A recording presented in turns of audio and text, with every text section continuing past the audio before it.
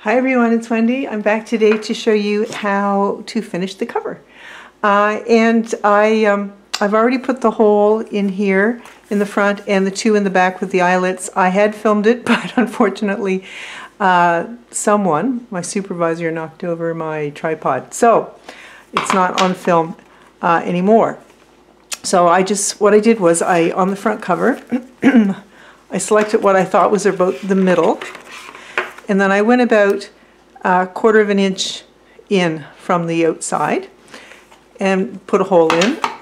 No eyelets in that hole. And then on the back, I looked at where I eyeballed the center, and then I went about 1/2 to 3/4 of an inch on either side of that for these two holes, using the bigger hole on my Crop-A-Dile.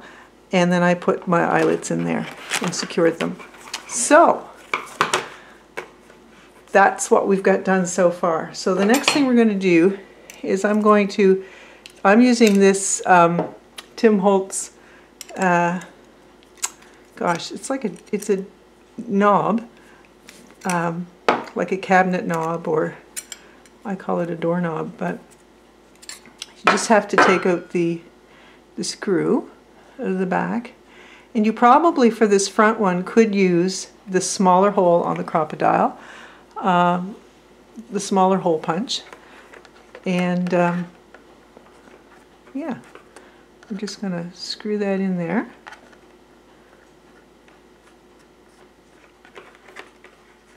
You want to do it in a way that making sure that the width of your whatever you're putting in, whether it's a hitch post or whatnot, that there's still card or still chipboard on the other side of it. I just think that looks a little bit better. So I've selected a piece of paper and an image that I want to put on the front here. Pardon me, and all I did was tear around this piece of paper. And this is a piece of it's plate information from a botanical book. And then I want to put this on top of it. I think that would look really, really, really pretty. So I think the first thing we want to do is just do a little bit of inking here around the outside of the image. Not too much, or I don't want to do too much, but that's totally up to you, whatever your aesthetic is.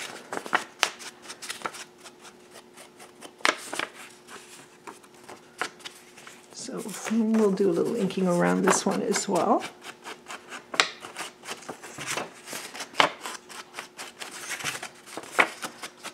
Again, I'm not overdoing it with the inking. I want it to look aged, but I don't want it to have a grungy sort of feel. Okay, now I feel like I've got to sneeze. I'm just going to stand up so that I can center everything. So I want to put my Fabri-Tac on the back. Sorry if I'm probably am creating shadows. Excuse me. Fabri-Tac on the back, and I want to get it right to the edge on this one, and then I'll do a little skiff on the inside, and then I'm just going to center it on here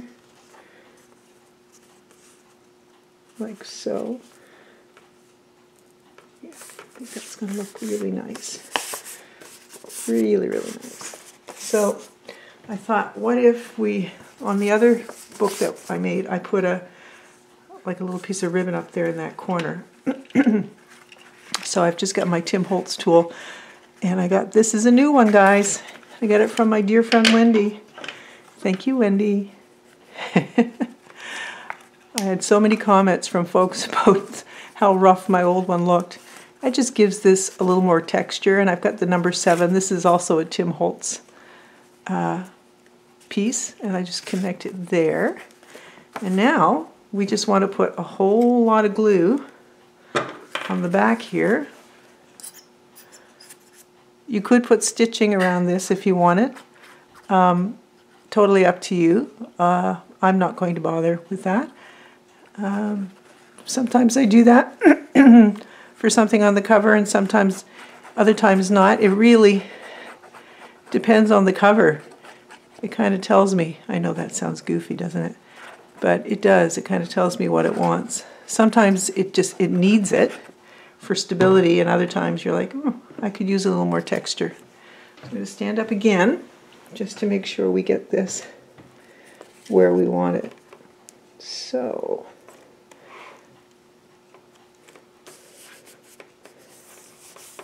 I think that looks really nice. Really nice.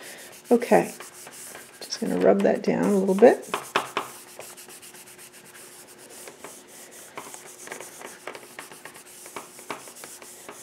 Excellent. So the other thing I thought I would do, now I've done this on others that I've made, is I've put a little piece of lace at the bottom. And this is some vintage lace.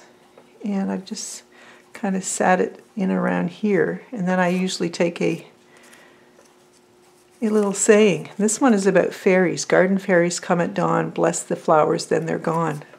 Because I plan on using, I'm going to cut this off. I plan on using Mrs. Cog's fairies digi on this. So I want it to have fairy sayings throughout the book, and that's what I've done already. I've taken fairy quotes that I've found online, and I've put them in the book.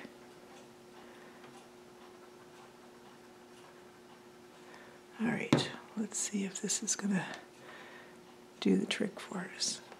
I took that little layer at the top off because I found it was a little bit thick, thicker than I wanted to have. So I like a little bit like that, that's going to flow a little. And then we're going to take this saying, and you could decorate this any way you want. You know that, of course.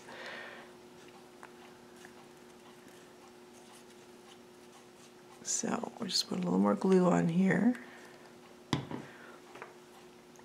I am going to stand up to make sure I have this straight. And we'll stick that on. Let's see, it's not quite straight yet. And yes, I inked around that. I do it in Word, and then I coffee stain the paper, and then I just inked around the outside. Gosh, that looks pretty. Really, really happy with that cover. Okay, so next, I've taken a piece of muslin, a thin piece of muslin, and I've sewn on it a piece of sari silk, just to give it more texture, really. So I'm going to turn this over,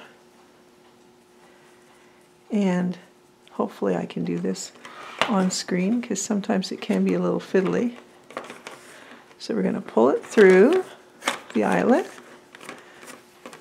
We're going to try and do it to halfway and pull it through on the other side as well. And I know there are other ways to accomplish this. You do you. You do whatever works for you. This is just what I've had some success with. And I'm just going to turn that around. What I do is I take this and I tie it to a spot that seems comfortable, and then I just tie a little bow in it, like so. And I think I just love the texture that having that stitching on there gives, and it does give more reinforcement to the side. I've got threads hanging off this because that's the look I was going for. So then if you want to open it, you just push down and pull that off. And what's nice about this is if someone adds more pages and whatnot, then they can just make the bow smaller, like extend the length of the bow, and you can easily change what you have for the tie. Maybe you want to put a red tie on it, or to match the berries or whatever. So very quickly, let's have a look at where I am with this book. Sorry, I've got the... That's one thing with the rings. It helps to have this part, the hinge part of the ring at the bottom so that the pages will open more freely. So I've got a tuck spot here, and I'm going to use, like I said, I'm going to sew the fairy book digis from Mrs. Cog onto coffee stain paper. I've got the whole set. I'm going to sew those, and I'm going to add those to the book. And you'll see that because I'll do a flip through of the finished book. But this is the sort of thing that I've done. And I added a little bit more, put a T-card and a little more lace on the CD case. A little bit of hardware there. The tuck spot, a little bit of washi, that sort of thing, and more lace. So I won't bore you by showing it to you all now, but I will show it to you when it's completely finished. So I just thought I would pop on, we'd do the cover, and now guys, we're finished. Woohoo! Thank you for joining me for the Ringbound Journal series. I hope it was helpful. I would love to see what you all are making. If you make something, please send me a picture through my Etsy. I would love to see it through the conversations. All right, guys, thanks so much for watching. See you next time. Take care. Bye.